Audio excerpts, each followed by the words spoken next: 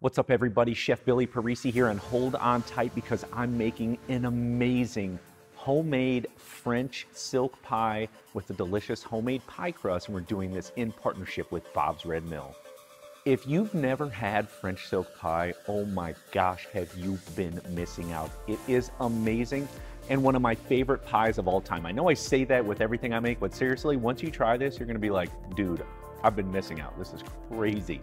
We first need to start by making that homemade pie crust. Go ahead and add some flour to a food processor. I'm gonna be using Bob's Red Mill all-purpose flour, which is a fantastic all-around flour. I always say that it has enough protein for those artisan breads and is delicate enough for cakes and, of course, pie crusts. Next, we're going to add in some sea salt, followed up with a little bit of sweetness, some sugar. Then add in some very cold, unsalted butter. We're gonna put the top on the food processor, and what we wanna do is pulse it on high speed while slowly drizzling in some ice cold water. You're gonna do this for maybe 20 to 30 seconds. You'll notice that the dough becomes like a meal. The butter should be about the size of rice. So when you pick up the dough, you can pinch it and it easily comes together and forms together. We are finished with this. Now, head over to a clean surface dusted with a little bit of flour. Add our pie dough right to the bottom of that. We wanna roll this out till it's about an 8-inch thick. Roll it out using a rolling pin, and then a little trick to be able to move that pie crust dough, simply fold it over the pin and roll it all the way back so that it's literally wrapped completely around it. Go over to a 9-inch pie crust pan. Put it right in there, form it to it on all sides just to make sure that we've got plenty of dough here. And then using a paring knife or a small knife with about a 1/2 inch to 3/4 of an inch past the edge of the pie tin, cut it all the way around it, all that excess. You can actually reuse this leftover pie crust dough. It's perfectly fine. I don't need it. I'm gonna discard it. Now, tuck under that little extra flap, that 1/2 inch to 3/4 inch, all the way around the outside so it's sitting on that upper top layer of the pie pan. And then all you want to do is crimp it. I just simply use 2 fingers on my one hand and 1 finger on the other and sort of push it together until it has that nice wavy crimp curl all the way around the pie crust. Boom, it's done, but it does need to chill, so hit it in the freezer for about 10 minutes or so. But this is great timing because we can make our homemade whipped cream. Go ahead and head back over to that countertop, and in a standing mixer with the whisk attachment, we're gonna add in some heavy whipping cream. Next, we're gonna hit it with some sugar.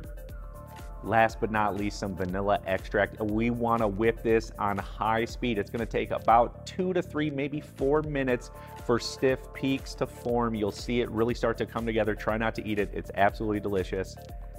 And at this point, what we want to do is reserve 1/3 of it in a small bowl. So take about 1.5 cups or so, set it to the side in a bowl, and then the remaining bit of heavy whipping cream, we're going to use it to put all over the top of this pie. So transfer it to a piping bag with a pointed tip. If you don't want to do this and you're a little nervous here, that's okay. Set it to the side in a bowl and you can simply spoon it on. It's going to taste the same. It's still going to look gorgeous, I promise. So put the whipped cream in the refrigerator. The pie crust is nice and hard.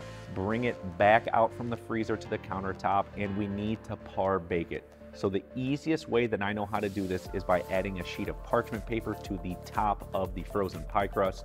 And then I've got some dried beans. We're gonna pour it right over top of the parchment paper. Make sure none of them fall out anywhere or touch the pie crust. This is gonna help keep the pie crust down when baking it and form to the sides, and no weird air pockets are going to form. So once you've completely patted it down, head over to your oven on 450 degrees. It's gonna take only 8 minutes. Do not do it past that. You don't want it to brown. You don't want it to be overcooked. So once it is to that point, we're gonna simply take it out, remove the parchment and the beans. You can see the pie crust looks great. Now we need to start on some chocolate. We need to melt some semi-sweet chocolate, so simply add some to a microwave-safe bowl, head over to the microwave. We're gonna put it in there for 1 minute. We're gonna take it out, give it a quick stir, hit it in there for 30 seconds, take it out, give it a stir, put it back, add it in for another 30 seconds. And then last but not least, one more stir back in the microwave for 30 more seconds. And when you take it out, you can see that it's just about all the way melted. There might be some small chunks in there, that's okay. Give it a little mix with a spoon and set it to the side. Go over to your standing mixer with the paddle attachment. Go ahead and move that pie crust off to the side. We're gonna add some softened unsalted butter to that standing mixer. We're gonna let it mix on high speed for about 1 to 2 minutes. Then we're gonna add in some sugar. We're gonna let that mix for 4 to 5 minutes. We want this to be light and fluffy and full of air. At this point, hit it with a little bit of vanilla extract. And then go over to that chocolate. It should be more to room temperature. At this point, it cools very quickly, only 5 to 6 minutes. Go ahead and pour it right into that standing mixer while it is mixing the butter and sugar together. We're gonna slowly pour that in there, and you're gonna see this chocolate filling start to come to life. It's gonna start to become light and fluffy. That's exactly what you want. And at this point, we're gonna add in 2 eggs. We're gonna whip it for 3 to 4 minutes. Next, we're gonna finish it with 2 more eggs. Whip it for another 3 to 4 minutes. It's gonna look amazing. Silky smooth, light and fluffy. This is exactly what you want. Now, the most important part. Remember that third of the whipped cream you set aside? Bring that out, add that right to the bowl and fold it in. Do not mix it with the mixer. It'll whisk too hard and it can break. Like this, it will actually like break like a sauce almost. Fold it in using a spatula until all the white from the whipped cream is completely mixed in. Simply go over to that pie crust, pour it in there. It will probably come out in chunks. And then using a spoon, just sort of move it back and forth all over the top to spread it out, to flatten it out. This is the hardest part, my friends, in the refrigerator for at least 2 hours, but it is best overnight. Hopefully the waiting wasn't too bad, but once your pie is done, you'll notice it's definitely solidified. The butter is chilled, everything's chilled in there, so it's nice and hard. We simply finish this off with some of the whipped cream. I've got it in the piping bag, so I'm just gonna sort of pipe little rosettes all the way around on the top. It's okay if some are bigger, some are small. It kind of looks cool that way, to be completely honest with you. But cover the top completely with the whipped cream. If you're using a spoon, just hit it on there and spread it on, no big deal. And then I've got just a little bit of chocolate shavings that I just shaved with a peeler. Sprinkle it all over the top.